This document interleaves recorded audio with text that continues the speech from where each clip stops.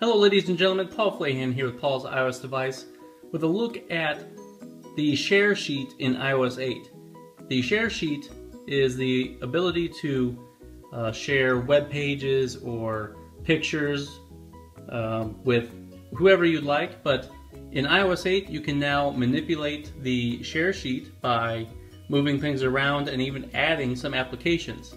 So first I'm just going to go ahead and head into Safari. And to get to the share sheet, you got that share option right down here with the arrow pointing out of the box. Go ahead and select that. And now you have all these options. You can move from left to right.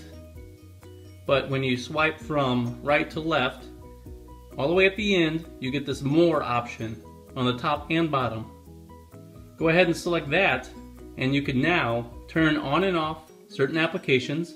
So say you don't use Twitter or Facebook, just turn them off and hit done, and now those options are now hidden. They're not deleted, they're just hidden, so just go ahead and go back to more and you can turn them back on. And you've got these little handlebars here. You go ahead and hold down on it and you can move it around. So if you use Facebook, you share to Facebook more than messages, just go ahead and move it up to the top or wherever you prefer and go ahead and hit done. And now whenever you hit the share sheet, the share option, you now have Facebook right there in front, or any application you like. Now here at the bottom, you can do the same thing, but these are where your extensions come in. So here's 1Password. You can go ahead and, if you've got 1Password and you don't see this in your share sheet, just go ahead and hit more and turn on 1Password. It'll by default be turned off. Go ahead and turn that on, and you can move that.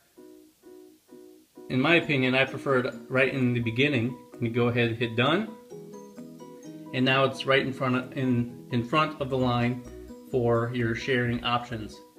Go ahead and hit cancel. So that is a quick look at the share sheet, how to customize it in iOS 8. You can, wherever you see that arrow with the box, you can go ahead and manipulate your share sheet wherever that appears. So I hope you enjoyed this. If so, hit the like button down below. Don't forget to hit the subscribe button as well. Thanks for watching, and I'll see you in the next one. God bless.